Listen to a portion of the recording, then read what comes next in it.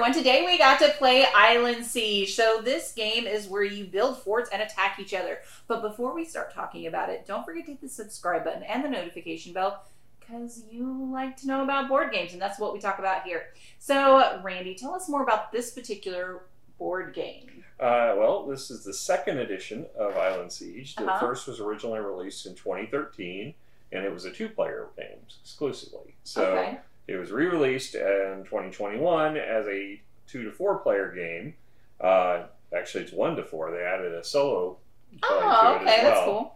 That's cool. It plays 1 to 4 and is 14 and up for age. The Board Game Geek gives it a rating of 7.2, and it's ranked 4885. Designer is Dan Manfredini. Artists are Jared Blando and Jim Maxwell. Published by APE Games. Okay, so let's talk about quality of pieces. So your card are standard fare, a little thin, no linen finish or anything else like that, so kind of lackluster, if you will. You have your standard colored cubes, white, gray, black. The expansion added pink as well. There's built-in expansions. There's actually 3 built-in expansions in the game.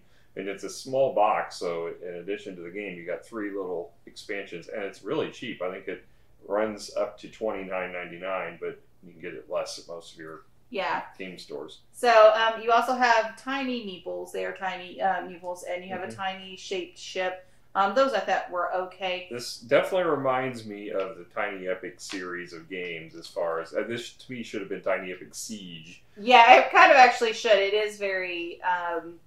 reminiscent of what you would kind of see. I'm kind of missing Robert's big playmat for it. It's kind of, kind of that expectation there. The dice themselves, it really throws me off that they used a different yellow for the extra die. Yeah, I wish they would show the different color instead of just an alternate shade of yellow. Yeah, it's a darker, uglier yellow. So that was kind of lame. And then your cardboard really coin bad. tidbits. We didn't use them because they were so bad. We just used our they're poker chip money chip victory points. They're cardboard. The thematics on them are fine. Like the artwork's fine, but they themselves they're just really thin. Yeah, overall. What's really weird is the player boards because they're inlaid. Well, they're inlaid, but they have absolutely no reason to be. This is like the one game I would say that you could save your money and not inlay them. Because the shapes of the inlays are different than the things you're putting in them. So the meeples are in circular shaped inlay, which makes no sense. The ship fits. The ship does fit. That's the only thing on the board that fits. Your resources, there's a big giant rectangle for you to put resources in, but you really don't need it for this. Listen, I'm fine with the inlaid boards. It's the only... Yeah, this is kind of the silliest inlay I've ever seen. If you're going to inlay something, this would have been the thing. Especially if you're at the price point it's at. Yeah. To spend your money on an inlaid board, it seems kind of silly. Yeah, but give me better cards, dice, better cards. Something. So overall, though, I think this probably hits around a 6.5. You do have the inlaid boards, whether useless or not. You do have the different actual shaped meeples. The cardboard is pretty thick for the boards. That's where I'm at. What are you like? I'm not there. I'm 5.5 to 6. I don't think it's much better than Catan. Okay. The inlay boards, if I cared about that, would have put it over to maybe a 6. But there's really no purpose for them in this game. Yeah, and the cards are pretty cheap. I'm not going to lie. The cards are pretty awful. So let's talk about theme. I don't feel like this was a pirate theme, but I'm definitely feeling piratey because essentially all you're doing is attacking the other your opponents and trying to raise their forts. So I'm kind of like... Well, it's not claiming to be pirate themed. I know, but this is probably more pirate themed than some of the other pirate themes we played. I'm just saying, it does feel that way. But it's not pirate themed. It is... Maybe we're different empires and we're attacking each other's towns. Maybe we're in the Caribbean going after each other. I feel like there should be pirates. That's the next expansion. There should be like a pirate expansion where you can't have forts. You can only have ships or something like that. Well, you have the captain expansion, which they kind of look like pirates, the captains. Yeah, so it's just a weird, it feels way more piratey. Some of their pirates, Yeah. but it's not a pirate No, themed game. it's a island siege game. It's the name. Caribbean, right? So the Caribbean. Score wise on theme, I felt the theme. Yeah, it was just the game. wrong theme. Well, it definitely is integrated into the gameplay. No, It absolutely. I was feeling way more priority than I was. It was definitely a generic. You know, there's no story. It's just very generic island and siege. Yeah, but the fact is I felt the theme in this, so I feel like, okay, because I felt the theme, I'll probably give it a 7 because I felt the theme. Even though maybe it was the wrong theme, but I still felt it. So I'm at a 7. What is your score on theme? I'm probably a 6.5. I think it, you know, it definitely, the mechanics being an integration of an and island the art siege. was nice. It definitely felt like a siege the whole time. And you got a little bit of engine development as far as building buildings. I like that. But, you know, thematically, you're building your town, or you're building ships, so you're building your, you know, forts. And this is where we do put art, and I thought the art was good. Yeah. So, moving on to actual rule book. How was the rule book? So they did have cheat sheets.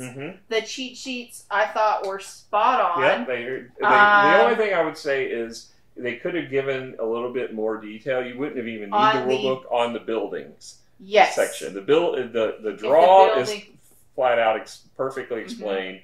Attack is really well done. The build is the only one that's not detailed at all on there. Yeah, I wish that one would have been a little bit more. But I don't know how they could have simplified it any. Well, like, they could have had another card on just like the attack. I mean, you could have done 2 cards instead of one back to back and put the attack and build on back to back card. I think that would have been fine.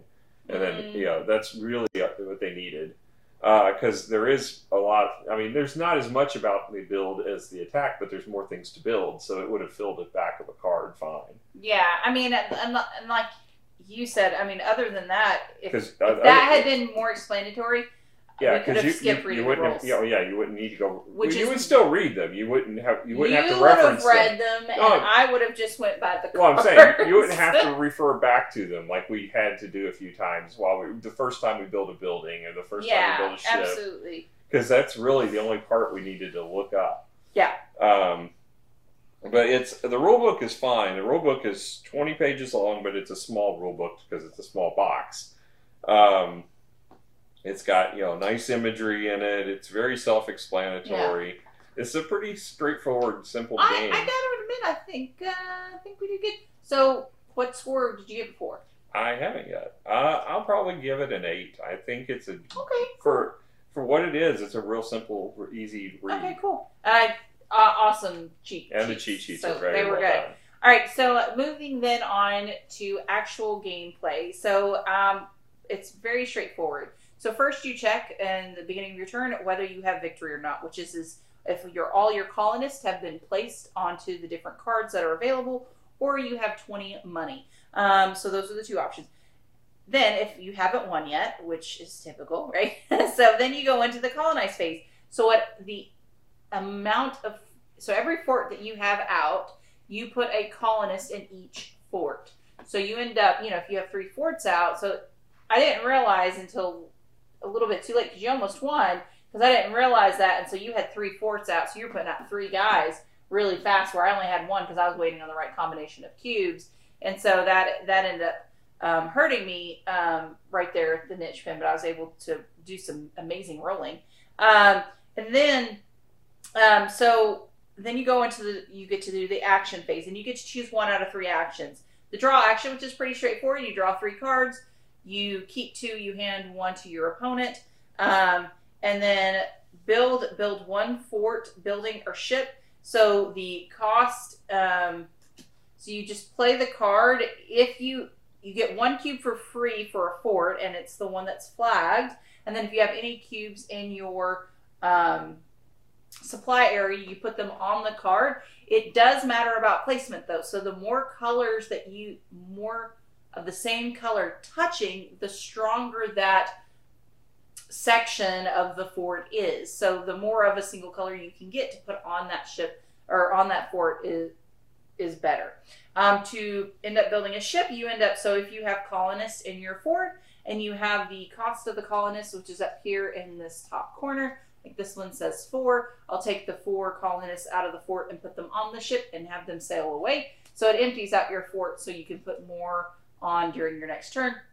But then you also have a ship. The ships typically give you special abilities that when you go to attack.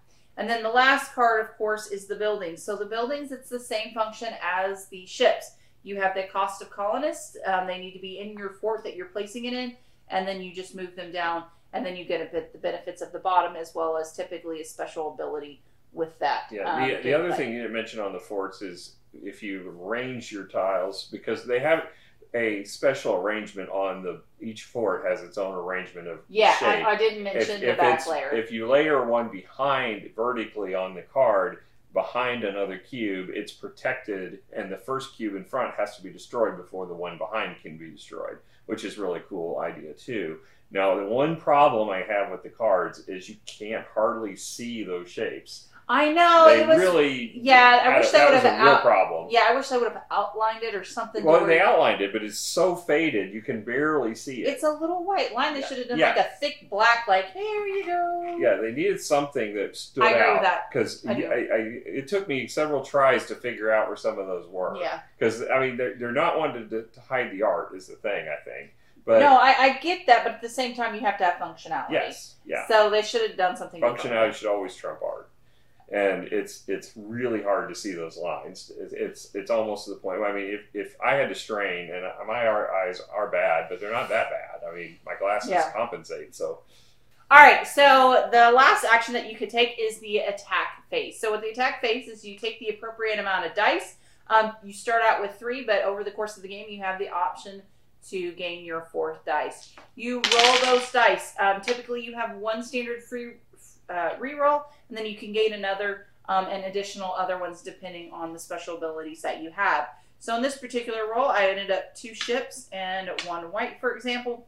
But you forgot that before any of this, you have to declare your attack. Oh, on the fort that you're attacking. Ship, you've got a little wooden. It looks just like basically a miniature version of the Catan Seafarer ships, and you're going to put it next to one of the forts of the opponent. Yes.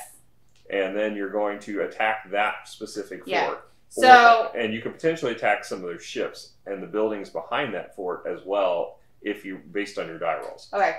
Yeah. So for an example, with this roll, I got on 2 of the wheels. So in this case, I have a special ability card that I can lay, and I'll play it.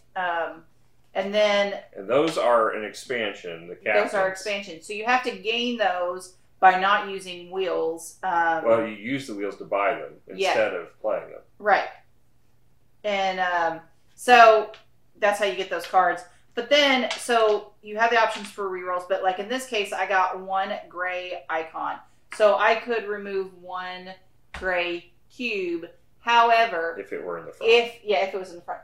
But if there's only 1, so if this was next to 2, like if there was 2 gray cubes together, or in the back, I could not touch this. So that's where those rerolls come in handily to get what you want. So, so the last dice that or the last side of the face that we're going to be talking about is the red. It looks like a sun or an ammunition fire. That is the second wave. So after your first color choice is resolved, then you go into the second wave. So there are actually 2 options. You can so you choose the initial color that you're going to attack. So like, for example, I'm taking off a gray. Then you have the choice, for example, if I had this dice, I could either take a black cube or trigger my second wave. So my second wave allows me to destroy any cube anywhere placed inside the fort, no matter if it's in the back row, no matter if it's a chain of colors. It will destroy 1 cube completely. So that is the only way to really get cubes to actually build your fort is to attack. So this game strongly encourages you to attack and go back and forth with the siege. And then, so if the fort actually ends up getting destroyed, you have your workers that get returned back to the colonized. However, you can decide to put a statue in their honor. Well, that's one of the expansions, too, is that they built where you could actually have a memorial and remove one of your guys permanently. If you have enough, you can remove. So in this case, there are requirements on the board. So for example, this one's remove 3 colonists, and you get 2 and pay 2 black cube, and then you get coin, and you get to place a worker permanently there. Now, in most games, you don't like to lose workers for the rest of the game, but in this case, that actually benefits you, and it brings you closer to the win condition because you don't want any workers in your board, your player board. You want them on your forts and your buildings and your ships. Yeah. And the buildings we didn't talk about. What the buildings do is let you repair your forts. So yes. when you, as well as give you a special ability and they give you special money. ability and money. Yeah. So when you build it, you choose the fort to build it behind. You can have any number of buildings behind it, a single fort, but it adds a cube back of the given color that's on the card, and that's one of the main way of getting the pink resource, which is a 3rd expansion. Which those are not pictured on the dice, so the only way you can destroy a pink is with a second wave attack. So that is essentially the essence of the game. We've covered most of the components. Overall, I actually kind of like this. This is a bit tacky for me, but I think it was pretty much set up to begin with. I definitely would have to be in the right mood for it, just because I'm not a huge tacky fan. But this was good. I actually really enjoyed it. Way more than I thought I would. And I liked the different components. I liked that there was a little bit of engine building, but the only way to get resources is to attack your opponent. So, like, okay, we're going to attack each other, kind of accepting that going in. And I enjoyed some of the mechanics. I liked being able to move your colonists around. I like being able to buildings to support your keep. I love the cubes mattering what colors you have and the placement of those. So overall, actually, I kind of enjoyed this for a little small box game. It was actually rather nice, even for the attacking component, which I don't normally care for. I'm probably actually going to give this a 7.5. It was enjoyable. I would probably play this again without too much of a fuss. What do you think? Well, I'm kind of torn because I would agree with you on most of what you said. The only concern I had is this could have ended in like 2 minutes really fast had you not rolled luckily on that one attack, because I had managed with the 3 forts I built to basically in 4 turns get rid of all my guys. And well, but I didn't understand the importance of the Well, no, I know. I'm just saying this would have been a real downer game. You know, we would have been having a totally different conversation in this review if it had ended in 4 turns with almost no attacking and it was just one and done. As it turned out, you won that battle, destroyed my fort, sent my guys back, and it created a chain of events that caused this game to go back and forth quite a bit after that. Which was nice. That was a fun mechanic. That made it a lot better. I really do think if you have a bunch of new players, though, it could end up that way. And I think everybody would hate it if that happened. In that scenario, if it had played out where somebody just boom, boom, boom, built 3 forts, and then they win the game in 4 turns, it's, you know, I think it could have benefited from being a longer game by having more meeples to get off the board. I just think it was. But at the same time, I mean, how much? Well, I understand what you're saying, but still at the same time, it did take a while to finally get victory because those colonists just moved around continuously, and that was awesome in a great, fun, dynamic way. Mm-hmm. But I will admit, if they made this somehow bigger, I wouldn't complain. Yeah. Like, I feel like you could have made this more, and I would have been okay. I liked the premise. I liked the mechanics involved. Mm-hmm. This is a small box game, but if they made it bigger, I think for the price point it's at, it was a really. I don't like small box games. I've said this I don't know how many times. This one, I actually was surprised. I didn't think I was going to enjoy it because it didn't look very appealing when I got it. Yeah, so what's funny is, the story behind this game, actually, so Randy's birthday was last week, and I got sent to the store with a list. So I get to our local gaming store with my list. They only have one on the list, and I was responsible of getting all the presents for a bunch of different people for Randy.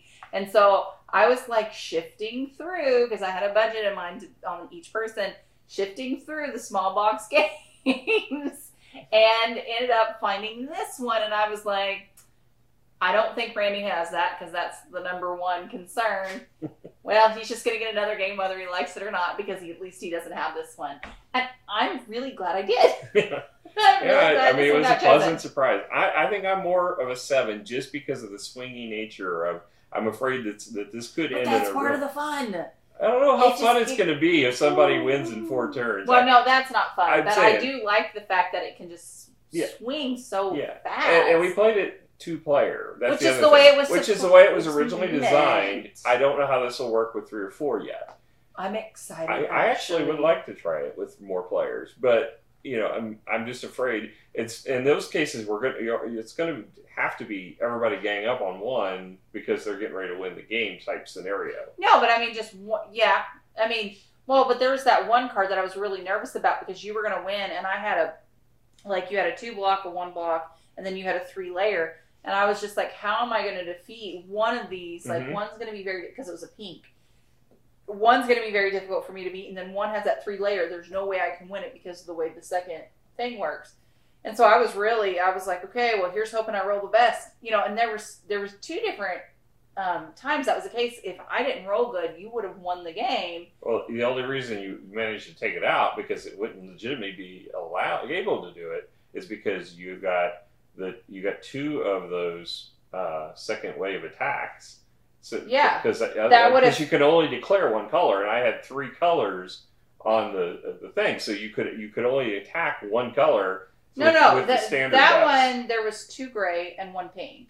No, I had a white, gray, and pink on that. No, that was the straight line. Oh, okay. I thought that's the one we were talking about. Sorry. No, the straight line. I had to take 2 turns to do that. So, this game, I was pleasantly surprised, and this is actually kind of good. So and I will say, the expansions were pretty well thought out. I thought for being just like I cannot see playing this game without the expansions. Yeah, I can't either because I love the memorial thing. Your fort gets destroyed, your people get sent back, and you build a memorial. Well, there is some semblance of your fort was destroyed, but at least you could get one.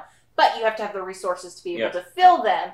And the quantity of colony. So in the back of your mind, do I spend my last 2 blacks on this keep? Or do I try to, save it in case I get destroyed? And I will say, I think that the coin is almost like a secondary victory condition. I can't see going for that as a strategy. I think... With 4 players, 4 players, maybe you could specialize. Maybe, because, the thing is if you're constantly destroying keeps and you're constantly building buildings, this was a long game. Money was the way it was going to go if you couldn't get someone to trigger the colonists. Yeah. So I think validly it should be in there, and I think it could be a valid strategy with more players. Yeah, you could have one person be a pacifist and set out and just build, and then that could be a strategy. But I think if people see that's happening, then they're going to become the target. Right, but exactly, it's all about building. So I mean, you may not. Okay, you keep destroying my forts. I'm just going to keep building my forts. But it's an interesting mechanic that they've added that secondary. Yeah, well, and not only that though, but if you notice, you draw 3 cards and you only play 1 to your opponent. So if we had more players, instead of automatically giving it, to you or to me, you get to choose who you gave that card to. Which I think there's a lot of times you wanted cards, but you didn't get it because you didn't want to give me anything. Because I did not take the card action the whole entire game. I let you do that for me. I appreciate you. Yeah. So, I mean, I think that's an interesting component if there were more, it forced more people to take cards. Well, thank you guys for joining us. We had fun. It was quite surprisingly a good time tonight. We appreciate you guys so much. We hope to catch you guys later. Bye.